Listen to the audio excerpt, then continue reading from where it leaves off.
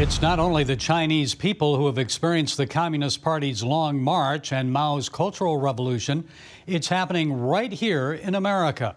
Our next guest believes another Long March and Cultural Revolution is underway in the United States. It's slowly crept into our culture and institutions. Christopher Rufo believes it's all part of a methodical plan to radically transform the USA. He is a writer, filmmaker, and senior fellow at the Manhattan Institute. And his book, just released this week, is America's Cultural Revolution: How the Radical Left Conquered Everything.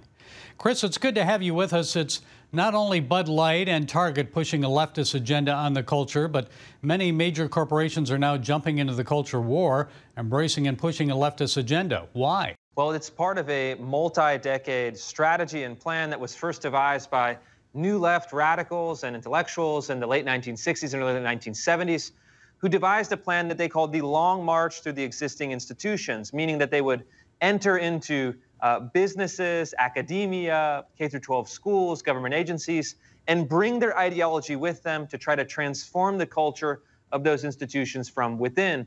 They had first succeeded in academia, then in schools, now in HR offices, and of course, as we saw in the summer of 2020, all of the so-called DEI departments and institutions around the country.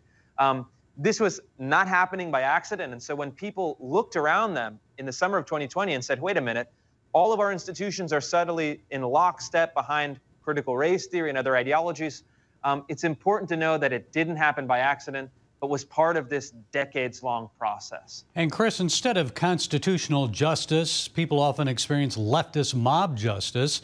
Equity is emphasized over equality.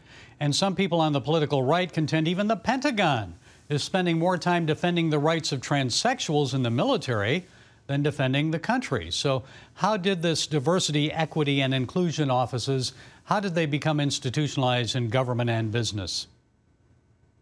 Through a couple different avenues. First, activists from the outside used civil rights law and actually hijacked civil rights law in order to force these kind of training programs into all of the institutions, under the argument that these institutions were racist because they had disparate outcomes based on racial groups.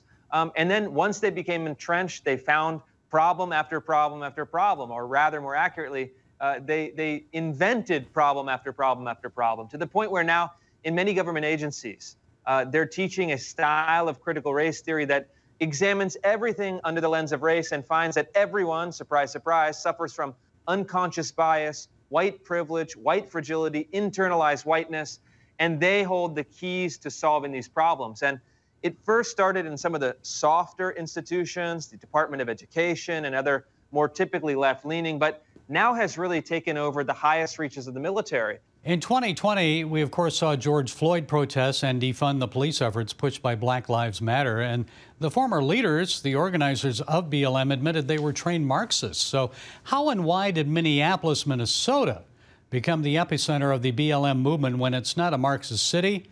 Less than 20% of the population is black. How did that happen?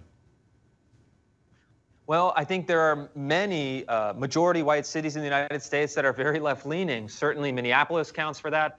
And then where I am in the Pacific Northwest, cities like Seattle and Portland also saw the most extreme rioting and violence during the protests in the summer of 2020. And these are cities where the ideology has taken hold. And the ideology knows, and the activists and BLM, and activists really dating back to the Black Panther Party in the 1960s, they know that these images of police violence and brutality are the most effective spark for starting large-scale social rioting and protests. And so they take these images that are now supercharged through social media. It started in Minneapolis, but then, of course, it spread to more than 140 cities around the country. And I'm old enough to remember Angela Davis, who was a communist and member of the Black Panther Party in the late 1960s. So you referred to the Black Panther Party. How have Davis and the Black Panthers influenced public education in this country 55 years later? Tremendously. In the research for the book, I discovered some really disturbing patterns. And one of these was that I read through all of the old Black Panther Party, Marxist-Leninist, radical literature from the late 1960s. And then I compared it with documents from many school districts around the country that I've been reporting on from 2020, 2021, 2022. And I found that the basic set of ideas from Black Panther ideology had migrated all the way into the kindergarten, first grade, second grade, third grade curriculum, covered sometimes in some euphemism, but the basic ideology is there, almost completely intact. It really shows the strategy of marching through the institutions, bringing the ideology, and then forcing it onto other people's kids in the classrooms. It should give all Americans pause. How did this happen? How did these ideas go from the radical, violent fringes into your child's kindergarten classroom? So why this focus on race? Why now?